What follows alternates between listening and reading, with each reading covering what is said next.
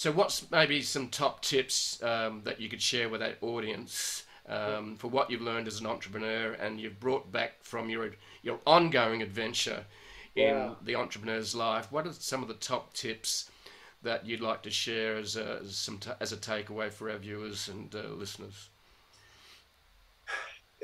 Synthesize, 15 years of entrepreneurial learning into tips. Got it.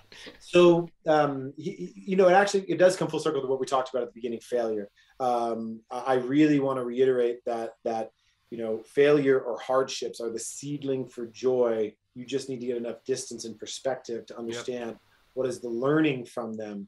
And it doesn't mean rush the grieving process or all that, but the sun always rises, right? Mm-hmm.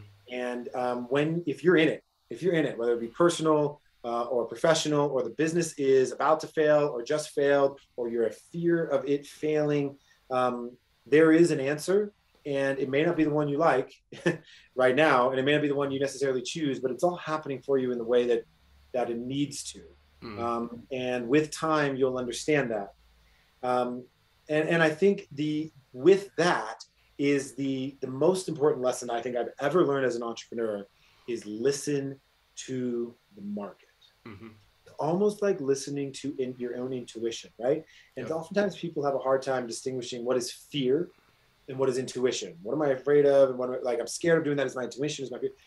Intuition in our bodies is this soft feeling of knowing. It's very Mm-hmm. quiet, very subdued, but it's persistent. It's a gut feeling. Oftentimes fear is this, and we think it's our intuition, or excitement is our intuition. Intuition is a little more subtle than that. Mm. And the market is similar, Mm. is not always going to be a smack you across your face. Sometimes it is, right? Mm. But it's a little more subtle. And it's our job to tune into that and say, what is this trying to tell me? Mm. And how can I not be emotionally attached to, doesn't mean I don't care, doesn't mean I'm not passionate, but if I remove emotion, and I analyze the situation as if I was a consultant brought into this with no skin in the game other than tell me what this is. Tap into that intuition of what is the market telling us? Is there? Is there not? Right? And then follow it. And don't be afraid to make changes like you did in your own startup, to make the Mm. pivots, to find it. Mm. Product market fit.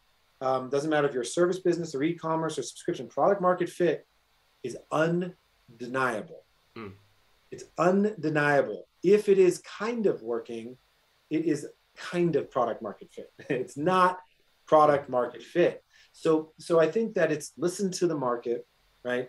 Don't be all consumed by the fear, or if the failures got you down.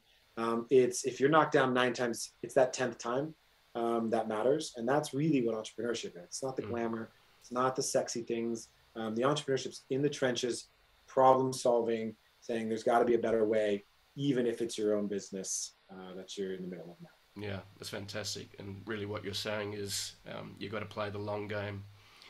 Yeah, It's you have to play the long game. And on that note, actually the one thing that the like personal thing I want to leave people in is reconnecting to what makes them smile from the inside out. Forget all the other bullshit for a second. Mm-hmm. Your inner joy, reconnecting to that. Make an annual list of the things that bring you joy, whether it be riding a mountain bike or going skiing, or the smile of your dog in the morning, or whatever it is, the little things that make you smile from the inside out, and do one thing every day from your list. And that compounding daily investment in joy over time, I call it the ROJ, the return on joy, is just like subscription, right? It is compounding, it's exponential over time. And so that those daily investments into joy is probably the most powerful.